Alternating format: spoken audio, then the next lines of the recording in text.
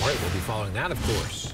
Now we got to talk about the weather. A lot of us are already looking to the weekend, especially with all the Easter festivities. A little coffee this morning out there when it was 25 degrees. I tell you what, yeah, getting the kids ready for school, you actually had to go back and grab the coats this morning. It was cold. This time of year, this is how you do it. You know, you start out like that, and then the afternoon, it's beautiful. You know, shorts are coming off, and oh, maybe not shorts. Jackets are coming off. Jackets are coming off. That's probably more appropriate. You know, in the afternoon, you know, what's going on? I don't know. I don't know. You've had a long week. It's okay. No, I really, have I? I don't remember. know. You put in a lot of hours always. No, gosh, no, it's been good. Hey, here's the deal. So the tornado count so far this year, we've had 4 tornadoes in Oklahoma. About our average for March is nearly 4. We had 3. And this month, we've had 1. That was yesterday morning up in Stillwell, up in northeastern Oklahoma. But still, we have lots of April ahead of us, and we have the entire month of May. As we all know, May is our big month here in Oklahoma at, well, at least on average, 24 tornadoes. So far, for 2022, there you go, 4 tornadoes. We didn't have any in January or February. Had lots of snow in February, but we're doing okay. Here in Oklahoma City right now, we're, mostly sunny. 68 degrees. It is good, no complaining. A south wind at 13, a little breezy. This evening looks good. We'll have a south breeze, but the wind will gradually pick up tonight. That'll start to bring in that moisture tonight and into tomorrow. Dew point right now, it is low, 24 degrees. So here we go. We have upper 60s and low 70s. Temperatures are great. South wind, still, again, not strong, but still breezy enough. I-35 westward, it's breezy, already windy in the panhandle. We've had some controlled burns today, here and there, that they go out and, again, set off areas on purpose.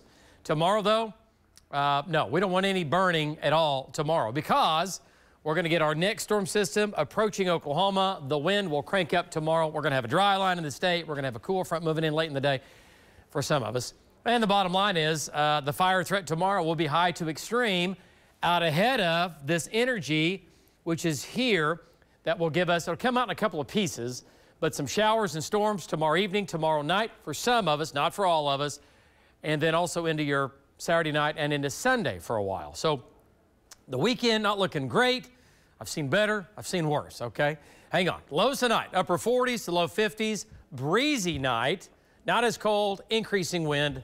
We are dry. Highs tomorrow back to the 80s. Look at the 90s out west behind the dry line.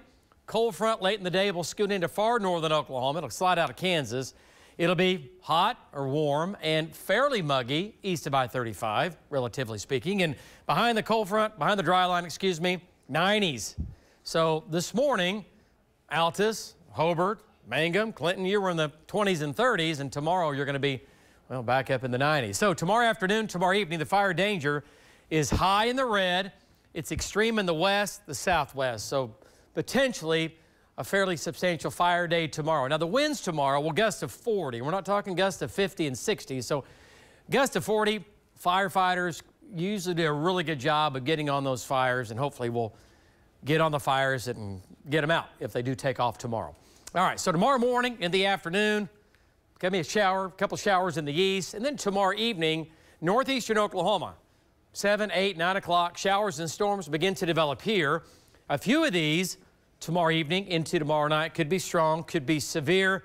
The main threat's going to be some large hail, up to golf ball size, and winds up to 65 miles per hour. But right now, it looks like it's going to be mainly northeastern and eastern Oklahoma.